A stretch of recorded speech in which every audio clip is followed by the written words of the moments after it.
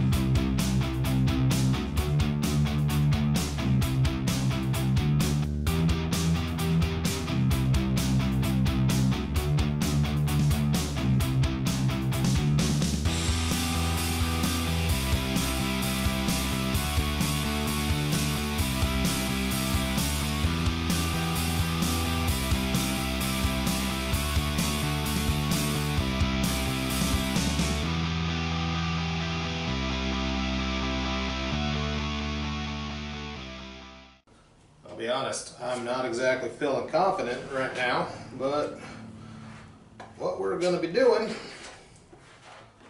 we're going to see how well I can actually match that curve right there on the top of the tailgate.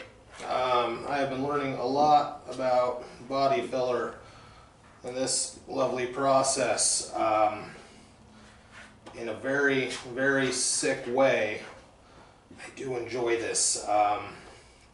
It is frustrating, it is not easy, but it really does speak to my anal retentive side. So I am a meticulous man, and this really does speak to that side of me. So let's see. Oh, I can already tell this is gonna suck. But we're going to try our best to kind of put some mud on it and create a curve that I can then sand down and make look pretty, because I want this to be a pretty looking truck, but at the same time there's a little bit of my give a damn that is broken, and you just want it to look good, but how much do you care? Because this is not going to be a show truck. This is a truck that'll get used on a daily basis and haul shit. I have every intention to throw wood in the back and move wood or anything else I want to do with it. So, yeah, this is gonna suck.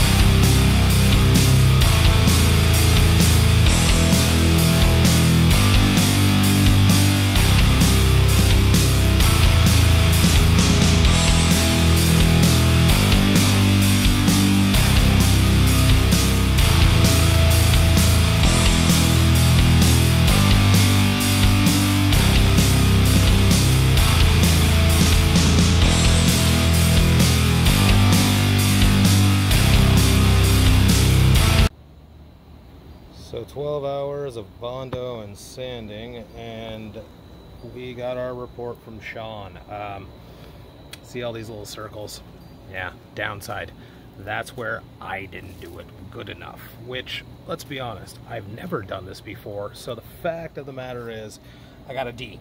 And, I mean, you can't spell diploma without at least one D, but as you can see, I got a lot of stuff to work on with all these circles. Not only that, the bed at home still needs to be done as well. Bed I did a lot better on. Curves, things like that, this is just kind of a pain in the ass. And for the record, there she is. Still alive, just sad. If nothing though, we have learned that I can be taught. I can do this, and just means I got another entire week of this joy. Hey, but he kind of gave me the verbal equivalency of a participation ribbon, so I guess I can be like one of the kids in school now. That's our update.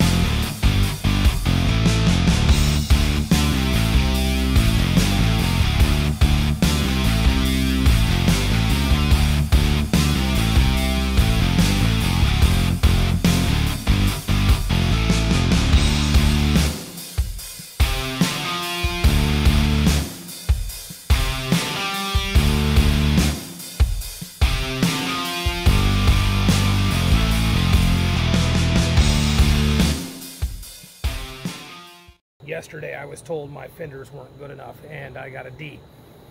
Well, I graduated with a 3.87. D's aren't acceptable. So I've been doing this all today by myself. I had to basically make that thing flat. Mom is going to be the one to critique real quick. Remember, I don't have feelings, but also remember that you love me more than your other child that's not here right now.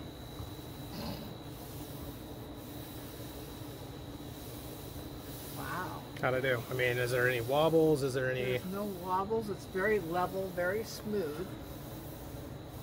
I mean, I'm shooting for a... I don't know who would give you a D. Sean gave me a D yesterday. I know Sean did, but I would give you an A+. I wouldn't go that far. I'm hoping for like a high B, low A. Oh, this is much nicer. There's no... I'm not doing anything. Yeah, the special ed one's the other fender. Whoops, right there. Oh, wait. Yeah. Right there. See, and I think that's what that is. I can't quite figure that out, but again, I'm trying my best. Oh no, this is the special ed fender. This is the one that gave me all the problems. Oh yeah, it is. Yeah. Very good.